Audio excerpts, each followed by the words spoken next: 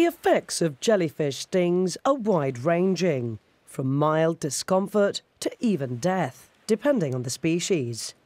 Over the last few years, Gibraltar has seen an increase in these marine animals, with thousands on our shores this past weekend.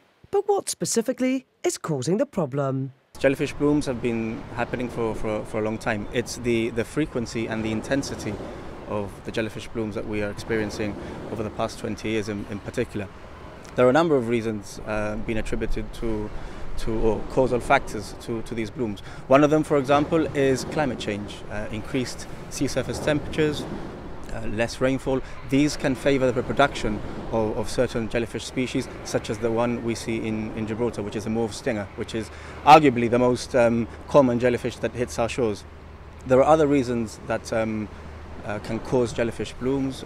The fact that there are less predators is also another reason that some scientists believe needs to be looked at more closely, and also physical characteristics or oceanographic characteristics. So is it expected to be a big issue for us this summer? It's very difficult to predict.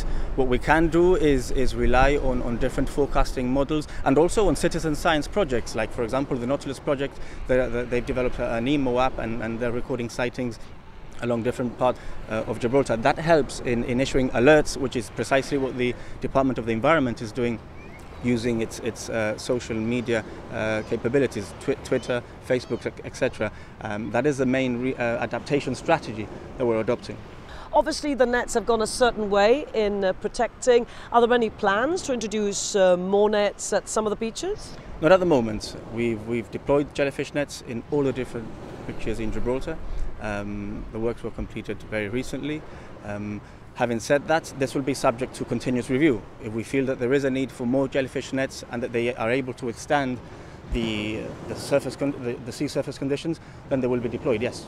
Eastern Beach is the largest of our beaches and the net sits on one side of it. Reportedly, beachgoers on the other side not affected, currently campaigning for a second net to be introduced. So it's something that you're considering?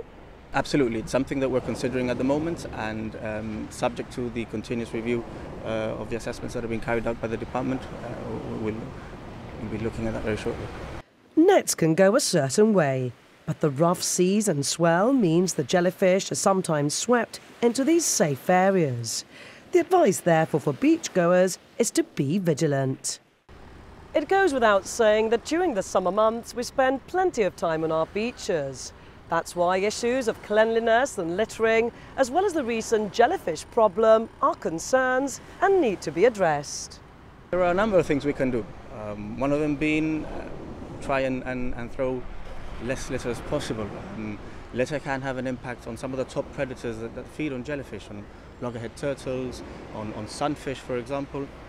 And the increase in plastics is also one of the sort of causal factors that has been attributed to the decline in these animals. So yes, absolutely, when you're at the beach, try and throw your litter in the bin and recycle as much as possible.